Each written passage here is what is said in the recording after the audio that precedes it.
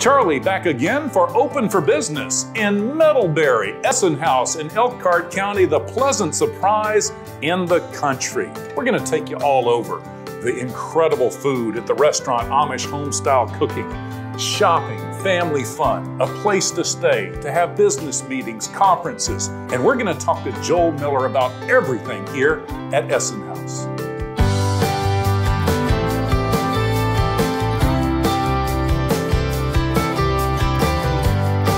With Joel Miller, campus manager here at beautiful, relaxing Essenhaus. It is so good to be here. I've been here many times over the decades, and I always come away refreshed. And the word respite comes to mind for people that come here, right? My family's always wanted to have a spot where they can just get away and have a relaxed time or a respite. We've built our buildings to kind of house that. Whether you're at our hotel or a restaurant, there's always extra seating areas, and our hallways at the hotel are extra wide with couches and places to sit outside and just to relax, get one with nature, back with God, and have that relaxation as a family. Talk about the history, the traditions of Essenhaus. Yeah, it goes back 50 years at this point or more, and my mom and dad started with one restaurant and decided we wanted another one, and bring in folks with real food, and real cooking.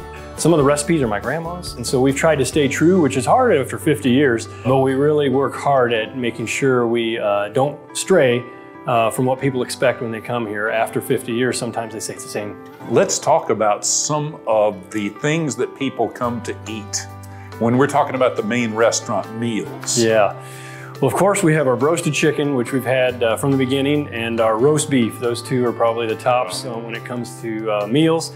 Real mashed potatoes with real butter and those types of things that people don't always make at home anymore, but we do, with dressing and noodles.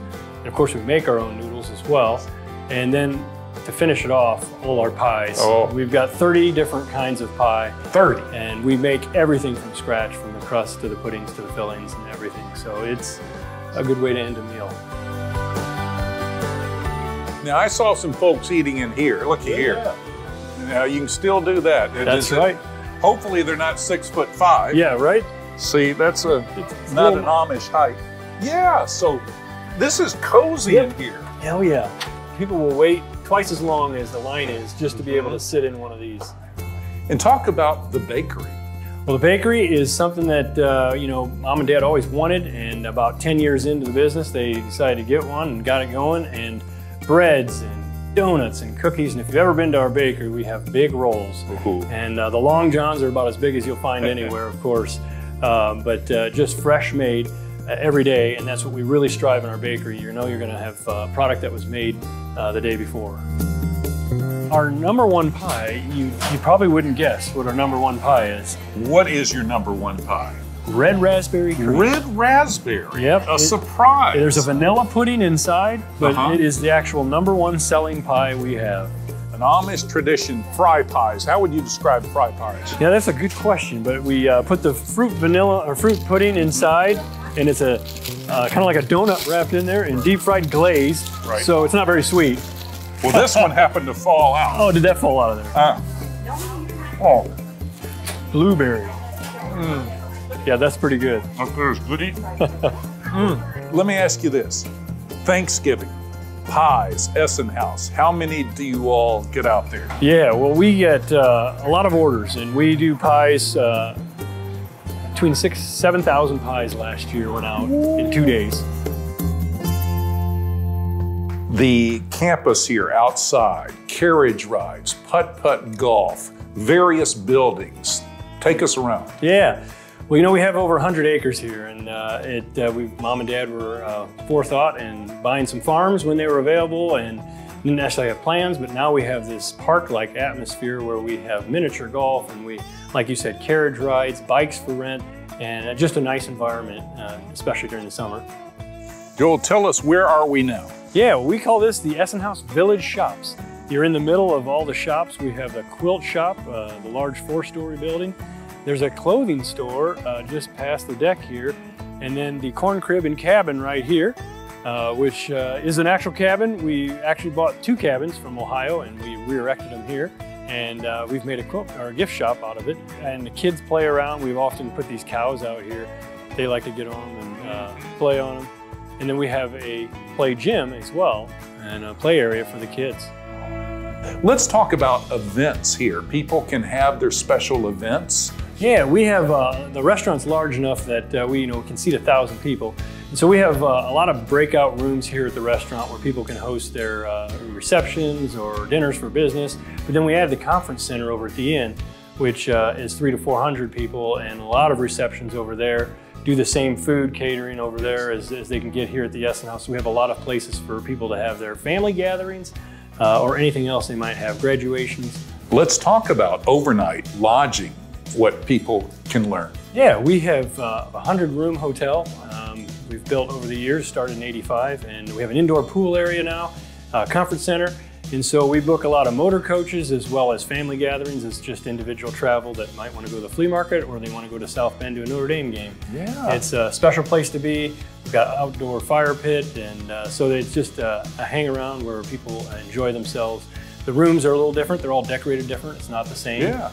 It has the home feel of Middlebury, of Amish country, and so it is unique in that way. And of course, we have a continental breakfast every morning. Sure. And they can be on their way.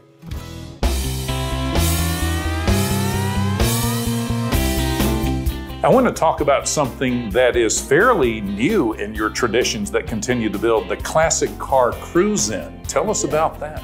Yeah, I was having lunch with one of my van drivers one day. We're down in the break room, and he said he went to a cruise-in that weekend, and I was kind of like, well, what's that? And he told me what it was, and I said, well, I'm trying to get Thursday nights just a little busier, and he said, well, just hand out flyers. So we did that. He and I started this cruise-in. We had, I think, 23 cars the first night. And he said it'll grow. I said, oh, I don't know. But it just grew and grew. And so we're continuing it. And now we get 300-400 cars a night during the summer. And yeah, we've started this cruise in. We're hopes that people come and just enjoy it. We don't have any regulations. They can bring any kind of car they want, new, old, foreign, doesn't matter. We really just want folks to come out and have a good time. We're a little different. We don't do competitions. And in that sense, we think people will come, enjoy themselves, and come back again. When you have competitions and they don't quite win, and they're like, I'm never going back there again. But we want folks to just keep kind of continuing to be here, enjoy themselves while they're here, and feel good when they leave. Now, can I take this home? So it's Thursdays, when to when? We start in May and we go through September. And if the last one's a rain out, we might do one in October. Right. Can't say no to the last one because it's usually 1,500 to 1,800 cars and lots of people. Wow. So how can people learn more? They're watching this, they want to get into specifics. Website, contact, social media? Sure, we've got essenhaus.com is our website. You're certainly welcome to be there. And then we're on Facebook as well, where there's a lot of activity on our Facebook. And Instagram, of course, we're giving out messages all the time. And then we, of course, we have a newsletter you can sign up for and get the latest and greatest. So there you have it, essenhaus.com. Check out their Facebook page. Joel, it's been lovely to talk to you about what you and your family have done and continue to do. Thank you.